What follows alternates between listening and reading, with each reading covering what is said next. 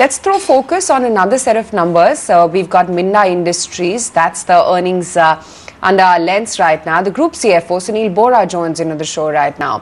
Sunil, hi, good morning. Good to have you on the show. As I look at your numbers, there's just one black spot here. Why exactly were the margins down? With the current headwinds, some relaxation on chip shortage front has happened. But how is it that you see things moving ahead?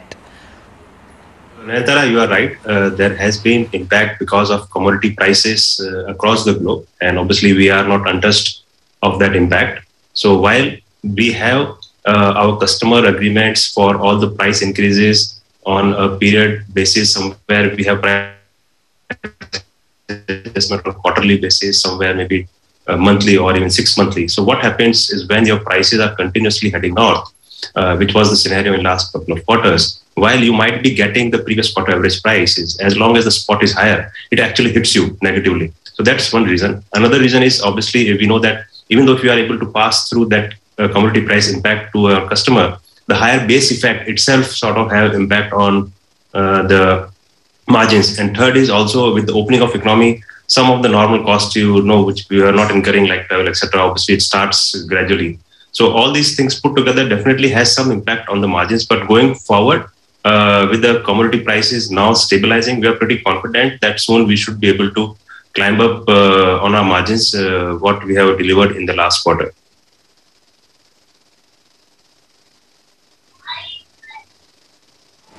Right, Sunil, this is Aisha joining in. Nayantara also is with me and she will surely be asking you questions.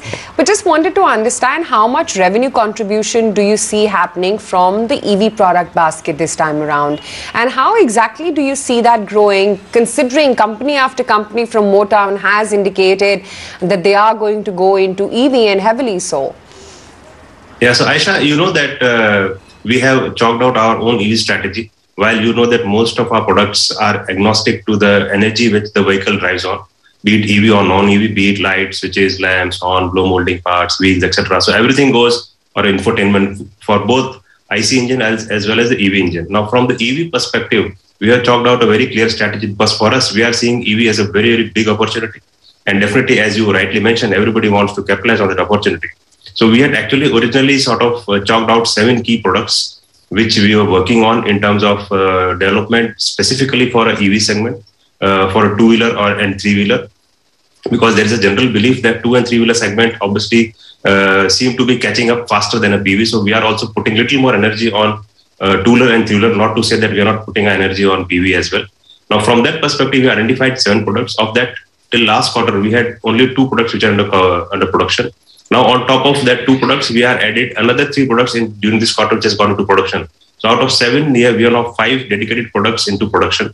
And we have added 2 more, which are under development. So with all that put together, if I have to see my kit value, my existing kit value for a two-wheeler is something like 7,000 rupees, which on an EV goes to almost like 28,000 rupees. So we are almost quadrupling our kit value per vehicle in terms of two-wheeler EV segment. Now, in terms of revenue, we have anchor customers for almost all the products which we have been working on and under production. So at this moment, we all know that the volumes for EV are obviously very, very low. So it might not be very significant in terms of the current revenue share, but going forward, as it picks up, our EV revenue from specific EV products will also pick up, and also from the existing products like seating, horns, and some of the other products we are already either supplying to existing EVs on road or maybe in discussion with some of the specifically EV customers. So from that perspective, for us, EV is a win-win. And on top of it, we all know about the PLI scheme. So that also provides a lot of incentives on a lot of components which we manufacture, be it the existing products like sensors, controllers, etc., or maybe EV-specific products. So all in all, we are very excited on the EV potential. Going forward, specifically to EV components, as you know that our aspiration is always to have at least 30% of the cake or the size of or the share of business. In our existing businesses, if you see, we are almost like more than 50% in some of our businesses across the country in terms of share of business, be it switches where we are more than 60%, be it wheel where we are more than 50%, or be it lamps, etc., or acoustics. So we want to continue that momentum to EV also. And we are pretty confident that in the coming near term, we should be able to capture that kind of revenue pie.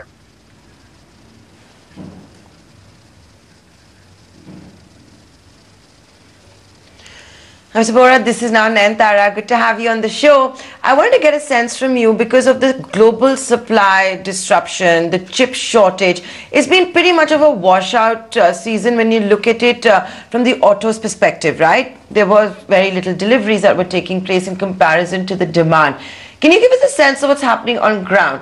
Has all of that now changed? When is normalization going to happen? Have orders started picking up? Have deliveries started picking up to the automakers? So honestly, Nayantara, we all know that the semiconductor issue has hampered businesses globally. It's not only auto, even in the non-auto, we have seen the impact. Now, coming forward specifically to auto, yes, in the last quarter, we have seen a lot of OEs volumes get impacted, and in turn, it has direct correlation with us, who are direct suppliers to them, which goes into the line fitment. So it has a direct correlation to us. So first point I want to highlight is, despite that kind of impact, if you see quarter on quarter, we have delivered a growth of almost 30%. So that clearly sort of demonstrate our ability to grow our business, to grow our kit value, to grow our components, and deliver industry beating growth. That's number one. Number two, to your point on semiconductor shortage, is it behind us? Answer to that definitely is no. So we are still grappling with some of these shortages. We are sort of running on month-to-month basis in terms of sourcing components in wherever it's available, whatever corner of the part available, and to sort of fly it down to make sure that we ensure the customer line continues to sort of draw. And based on whatever we are in discussion with some of suppliers and also our customers, we believe that this volatility in the market in terms of impact because of semiconductor shortage will go well into 2022, maybe by middle of 2022. There will be some volatility in production. So we are not expecting suddenly a change in the production in next quarter. There will be ups and downs, but definitely things are a little stable as of now. And maybe I can say a little bit of gradual improvement or stability is sort of creeping in. But whether it's a stable market, I won't say that. Yes, there are challenges and we are working to that. And it is maybe 2 or 3 quarters hence where we will see a stable supplies from the semiconductor aspect.